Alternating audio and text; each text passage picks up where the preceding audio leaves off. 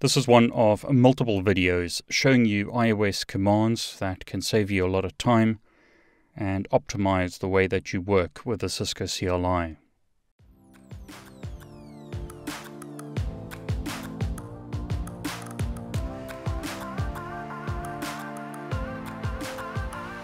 Now here's some commands which you may find useful when troubleshooting hardware, specifically Asics on switches.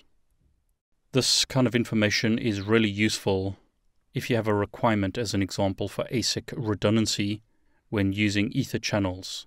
It doesn't make sense that you have two ports in an Ether channel, but they share the same Asic. What happens if that Asic goes down? You're going to lose both ports anyway. So a switch, as an example, has ports that you connect cables to, but internally it has application-specific integrated circuits, or ASICs, used for hardware forwarding of traffic. In this example, I've connected to a 3750 switch. This is an older switch, so just bear that in mind when you compare it to modern switches. So show platform. We have the option to look at platform port manager information. And as an example, we could look at interface numbers. We can filter, or in this example, I'm simply going to press enter. This shows me interface mappings to ASICs on a switch and port. So in this example, all ports are using ASIC 0. On other switches, you'll see different information. But as an example, on some switches, two ports will share a single ASIC.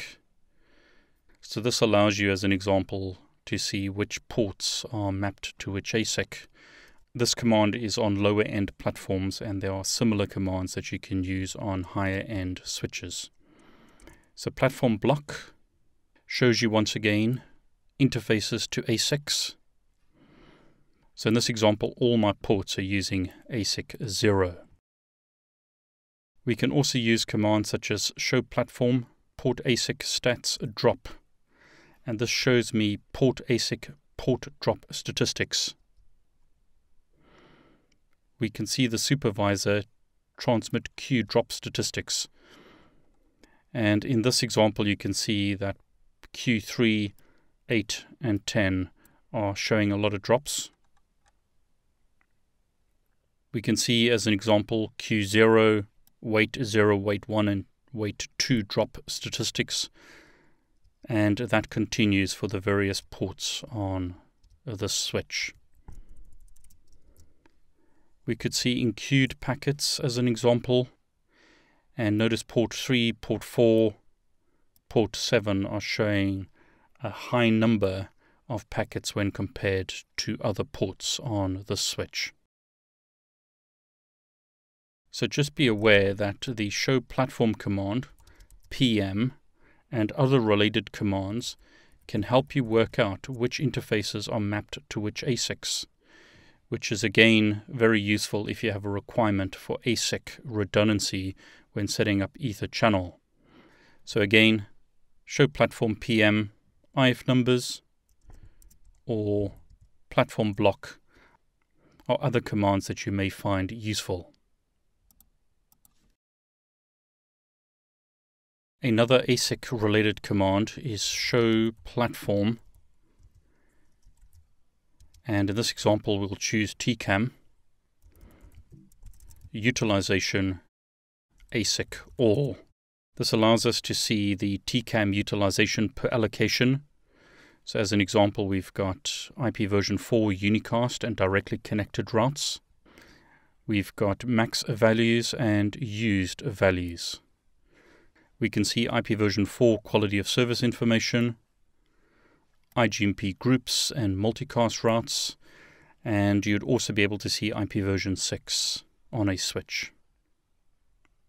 This command can be useful if you're troubleshooting quality of service configuration. You may only have one ASIC on a switch, and you may end up having TCAM exhaustion on the switch. Notice on this switch we're looking at the CAM utilization for ASIC 0. Don't forget to use the all keyword to see all Asics and not only Asic 0. The command show Sdm Prefer shows you the Sdm template used. This is used essentially to control TCAM allocations to specific functions. In this example, it's set to desktop default, but you could change the preference used. So bias it towards unicast routing or bias it towards VLANs.